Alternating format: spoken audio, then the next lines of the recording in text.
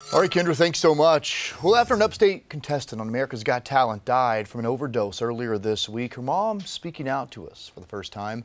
Skiler Hicks was just 23 years old, but we have learned the young star was fighting battles that many people had no clue about, and it's typically how a lot of this goes. It's sad. Only on Fox tonight, Brookley Cromer sat down with her mom. Brookley, it's heartbreaking knowing that so many people saw her as one way, but behind closed doors, it sounds like she was dealing with a lot of battles. That's right, Cody. It's absolutely heartbreaking. Her mom and siblings are just beside themselves over this loss. And her mom tonight opens up about her battle with mental illness. And also, she tells me how songwriting helped her cope.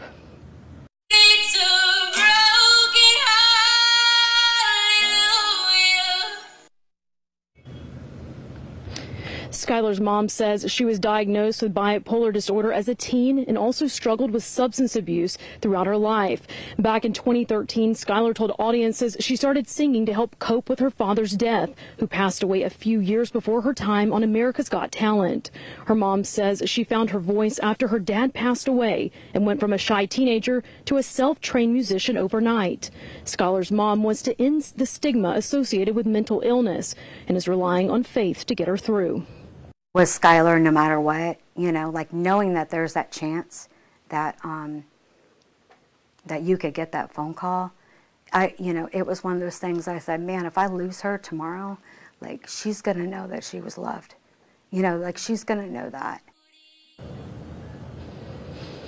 Skiler was found dead at a home in Liberty on Monday. The Pickens County Sheriff's Office says she died from a suspected overdose, and the Sheriff's Office is still investigating.